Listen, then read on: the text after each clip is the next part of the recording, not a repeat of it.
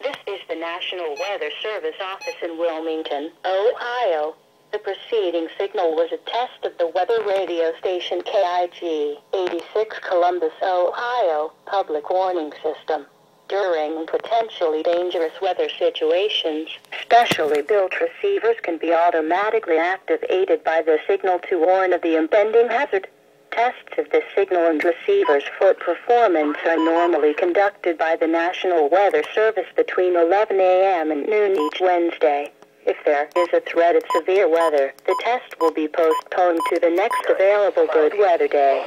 Reception of this broadcast, and especially the warning alarm tone, will vary at any given location. This variability, normally more noticeable at greater distances from the transmitter, can occur even though you are using a good quality receiver in good working order. The warning alarm tone will be activated for hazardous watches and warnings for the following counties: Champaign, Clark, Delaware, Fairfield, Fayette, Franklin, Greene, Hocking, Knox, Licking, Madison, Marion, Morrow, Muskingum, Perry, Pickaway, Pike and Union. This concludes the weekly test of weather radio station KIG 86 Columbus, Ohio.